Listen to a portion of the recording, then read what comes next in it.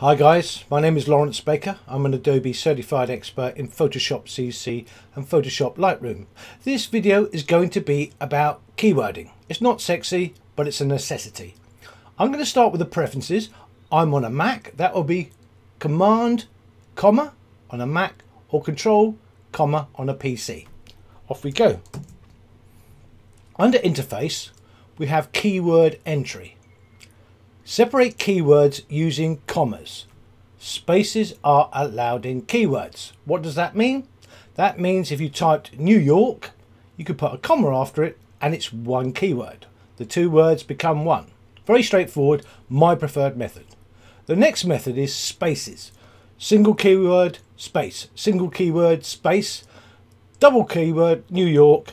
You have to put it in quotes. Single or double, it doesn't matter. So comma is a lot easier to remember and it will cause you the least amount of problems. A lot of people often wonder why their keywords get truncated without even looking here first. So be aware that your settings here will affect the way you keyword. I don't know what's on by default, but check it for yourself. Right, if I close that down, I'm going to go straight to keywording here. Now I'm going to give a quick overview. You enter your keywords here. You can have keyword suggestions which are suggested by Lightroom based on an algorithm which I don't know how it works exactly, but every image you click on it will probably have different keywords there based on the keyword you've got already in the images. Probably, I'm only guessing that. Keyword set. Well, keyword sets are as they sound. I don't know how many you can have, but it's 9 keywords in each set. I don't know if there's a limit to the amount of sets you can have, but I hardly ever use it now because my keyword list is as good as it's going to get. So I did use it initially, I hardly touch it now. Keywording list, that's the list of all your keywords. You will see I have a hierarchical structure, i.e. there's placeholders at the top like places, underneath there's a tree structure, and underneath a broad, let's say, there's Asia, and so it goes on. So that's a hierarchical structure. You can have a flat structure where you just throw all the keywords in. There's nothing wrong with that, but as far as your eye goes, having it nested like this would be a lot easier to manage, and it leads to more consistency as well. So it's entirely up to you, but I prefer having a hierarchical structure. You'll probably start off by throwing everything into the one pot, but then when you've got a bit of time, sit down and give it some structure and give some thought to how you want to keyword your images, then stick to that one method. Anyway, that's it really for what you can do with keywords here. Obviously, I'm going to cover it in more detail in a minute. Under metadata, you have set keyword shortcut. And currently it's bush. It could be anything I liked. I could put in sunset, let's say, and as you can see the autocomplete did some work for me there. Press set and it's been set. Now what does that mean? I can add that keyword shortcut to any image by toggling it here or using the keyboard shortcut Shift K, which is much simpler to do. So if I wanted to add it to this photograph now, all I have to do is Shift K and it's removed it. So you're toggling it on and off. I must have added it previously. Shift K again. So Shift K and it's assigned the keyword sunset back to the image. I don't actually want it in the image because it wasn't the sunset, it was midday. There you go. Now, the other thing to note is enable painting. That will allow you to spray keywords onto your images in the grid. It can be quite useful, but it can also be quite dangerous because it's like killing a fly with a shotgun. I will show it to you obviously. Keyword sets. The keyword sets I've just showed you on the right there.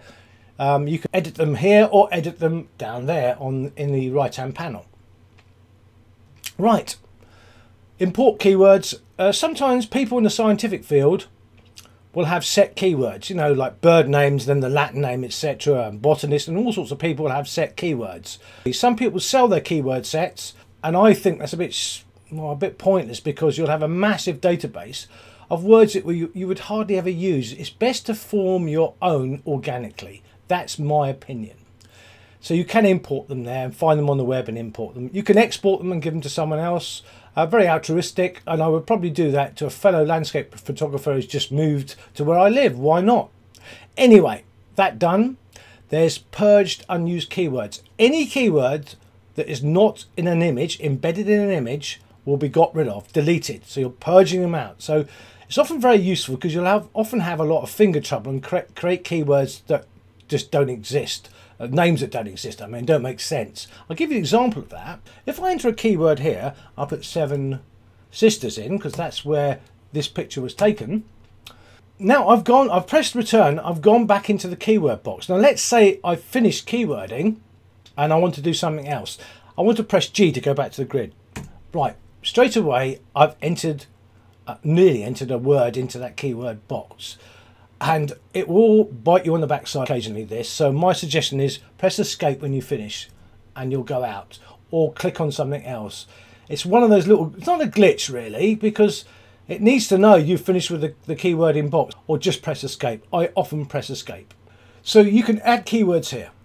So what other keywords would I like on this? Well, this is where it comes down to you. What else can I put in there? Let's say a keyword I haven't got. I could put cliff. No, maybe I have got cliff. Let's see if I got that. Yes, I have. I've got cliff there. So I've added cliff to it. I know I shot it with a circular polarizer, so why not put that that in? There you go. Press return. Got it in there.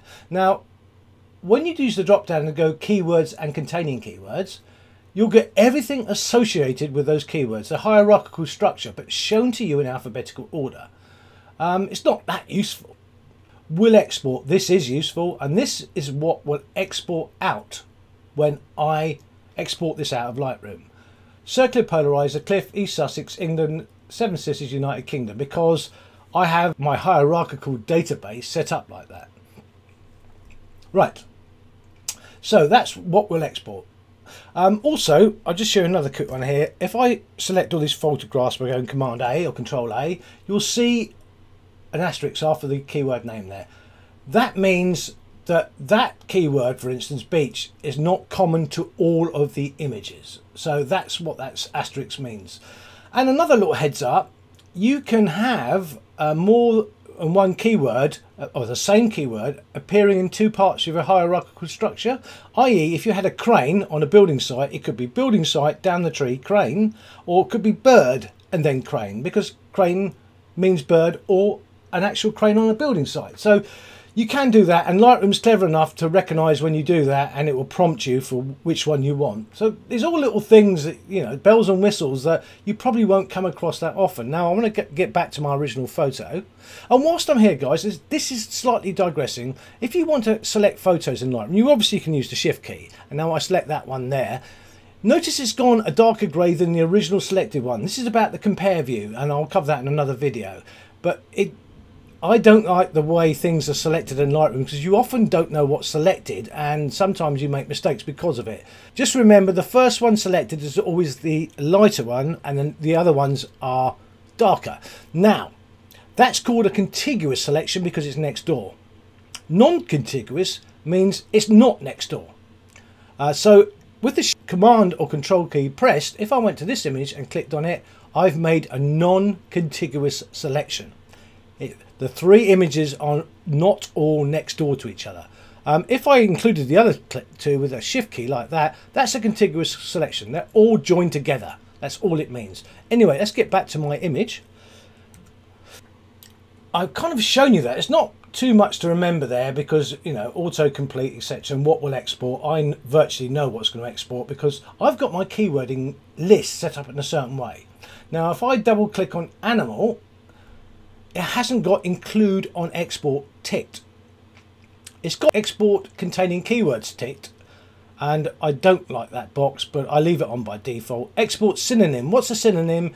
It's any word that means the same as another word. So animal could be, you could put, well, I can't put mammal because animal covers lots of things, but you get the drift, guys. I can put something in there that means the same as animal. Synonyms you can use other ways. I use it sometimes, not necessarily for words that mean exactly the same, but stuff I want included with that keyword. I'm being a bit crafty, slightly not a synonym, but words that are reasonably similar.